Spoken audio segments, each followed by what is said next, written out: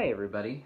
So I wanted to shoot this video on a pretty unique ceiling fan that's in the collection here.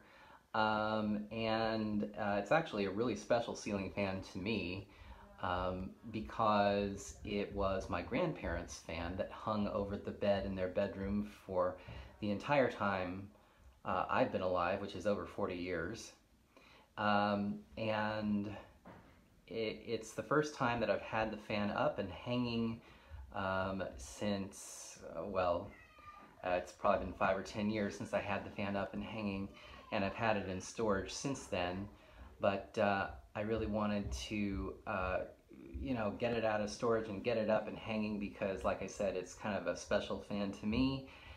And, you might have watched some of my other videos and seen the other fans that I have in the collection, and you might say to yourself, oh, come on, why would you mess with this? Well, it's just because it's a sentimental one to me, and, has that family connection. They bought it new, and so it is a Phil Rich Fan Manufacturing Company ceiling fan, and it says up there, not very clearly, it says the Houston, Texas, USA model ceiling fan. So I know Phil Rich Fan Manufacturing Company based in Houston, Texas called a lot of their fans Windmaker.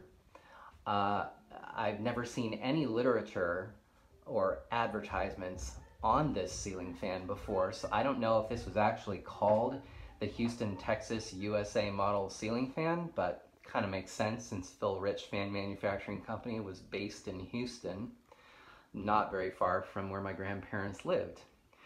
Anyway, so I'm really happy to finally get this fan up and hanging and be able to use it, because one of my biggest challenges with using this fan is that it's a non-reversible motor, so it only blows down. And it is a factory 2-speed fan, so it has kind of a fast, medium, and a really unusably high fast speed. And, so it got used mostly on the kind of fast, medium speed, which was really pleasant, but, still created a fair amount of breeze. And one of the things that when I was a kid, really, really little, and I was starting to, kind of get really interested in ceiling fans, I'd go into my grandparents' room and look up at this fan, and it was the big black fan that hung in their room. And it was always so quiet, and as a kid. And then, when you start getting older, you start paying a little bit closer attention to these things, and you start noticing what sets things apart from, why you like certain aspects of fans. And for me, I love the fact that this fan, had kind of a taller, kind of a taller shaped motor, not big and flat and pancake-like most of the fans made, for most of the time. I kind of like that the motor was taller. They like to call it stacked, kind of a stack motor. I really liked how, the blade hub is kind of unique. It's this 2-piece blade hub that's the blade hub arm brackets, I almost want to say, but the whole thing is a bracket. It's all one piece, all one flat piece, and then they just took the arms and they bent them to the appropriate degree, and then that cylinder fitting in the center that slides over the shaft, the rotor shaft in the middle, is set with 2 set screws right there. And this little piece right here is a plastic cylinder that rides around that center shaft in the motor there, and that plastic spacer keeps that rod from rubbing the rotor shaft in the middle. And I thought that this is kind of a unique design in the sense of that there's no switch housing underneath the blade hub there. This light fitter is the switch housing, because here is the pull chain that controls the fan speeds, it would you'd pull it once and it would go on to low probably, and then you'd pull it again and it would go to off, and you'd pull it one more time and it would go to high, and you'd pull it again and it would go off. So high off, low off, or low off, high off, whatever. And then on the other side of the fitter would be the control for the light. And so it was a nice clean design.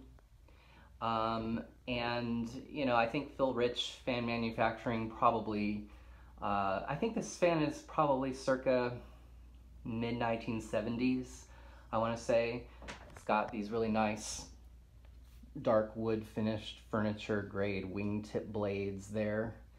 And I think Phil Rich probably, you know, was just searching for, you know, air conditioning was expensive at the time, and people were looking for ways to cool economically, and ceiling fans were starting to come back. And so Phil Rich must have looked around for the cheapest and easiest way to make a ceiling fan that would be appealing to, you know, people in the area. And so they turned this out. And you know, as a kid, I was looking at this going, you know, gosh, that motor looks really familiar.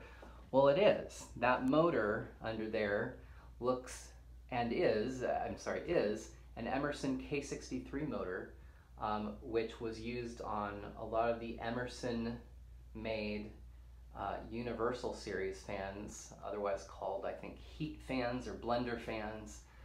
So that is the same K63 motor.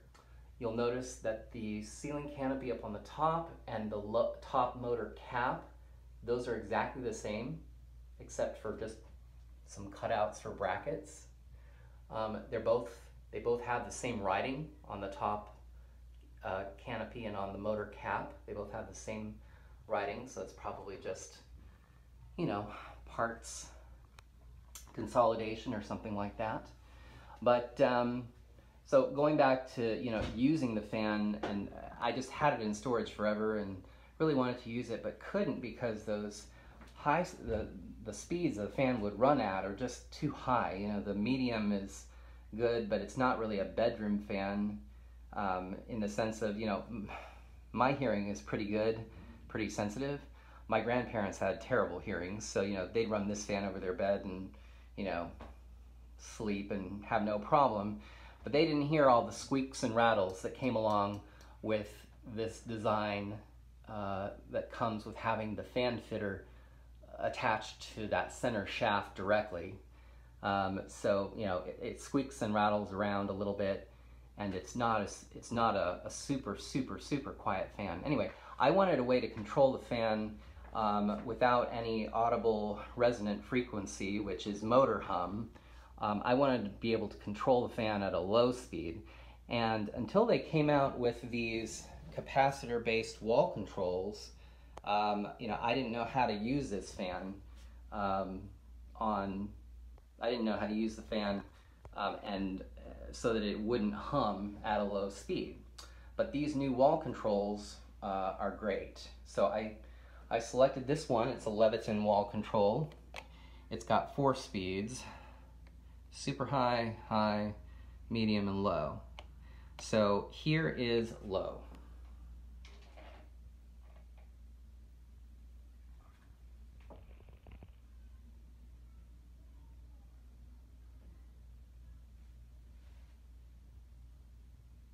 And hopefully, as you cannot hear, the motor is very nearly silent, just as it should be. No motor hum. So it's perfect. You know, something interesting I never really realized. So for the downdraft, this fan spins clockwise. And I guess most modern ceiling fans actually spin counterclockwise when they're, you know, pushing a downdraft. Huh. So that's a very nice slow-low. Completely quiet, perfect for nighttime when you need to sleep. So slow that it doesn't cause that fitter on the bottom to rattle. Excellent. One more speed up. The control calls it medium. It's still a low, but it's a little faster. I would probably use this speed, except you can see what's happening. The fan is starting to wobble around. I think the bedroom where my grandparents had this fan hanging was probably an 8-foot ceiling, and the fan, as you can see, hangs down on its original down rod, so it's kind of low. I think they must have hit it somehow or whatever. Anyway, you can see how much it's wobbling there. One of the blade hub arms is bent upwards, and it's causing one of those blades to ride out of plane. So for me to fix that problem, I'll have to slide the blade hub off and try and use an arbor press to bend that blade hub arm back into balance so that it won't do that. But they used it for 40 years with it just like this. They just never ran it this slow. Anyway, so that's quote unquote medium, but here is one notch higher, which according to the control is high.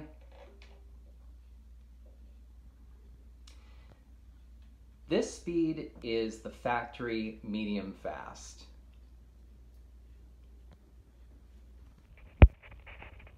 It's really pleasant, actually. It does cause a little bit of wobble, a little bit of rattle and squeak, but it really moves a nice breeze around here. Really nice.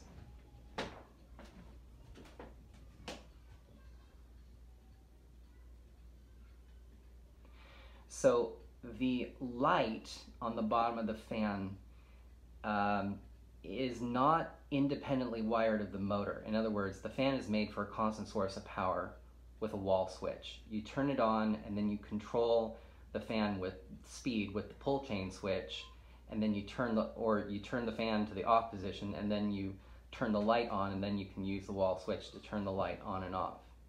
But there is no independent control of the light. So unfortunately, that's bad for the wall control there, because the wall control, if you turn the light on, then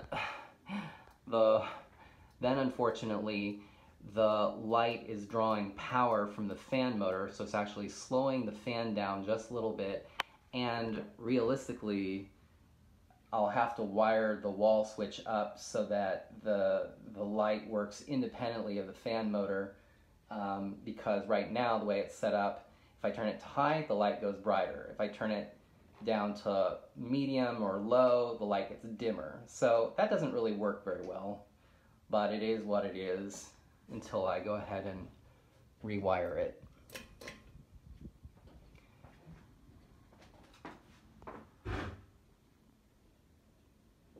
So that's medium. And this is the high speed.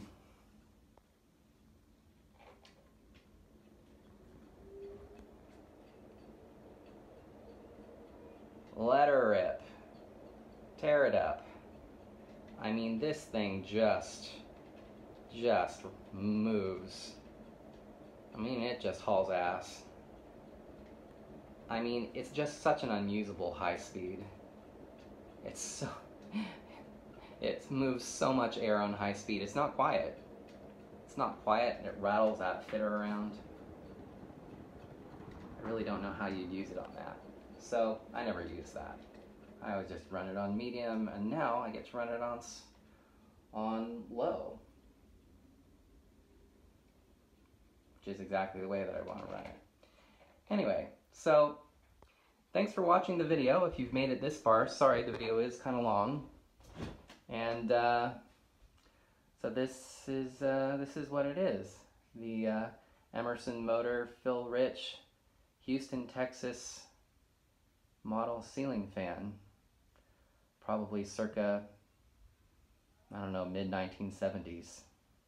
Hopefully, if someone out there has an advertisement for this fan, if you send it my way, I'd love to actually see it. And I do kind of wonder if the fan ever came in other colors, maybe white. And I also, this is a 52-inch fan. I know that the fan also came in a 36-inch model, which personally I've never seen, but I have watched a video on one or two. Anyway, thanks a lot for watching, and I hope you guys enjoyed it. Take care.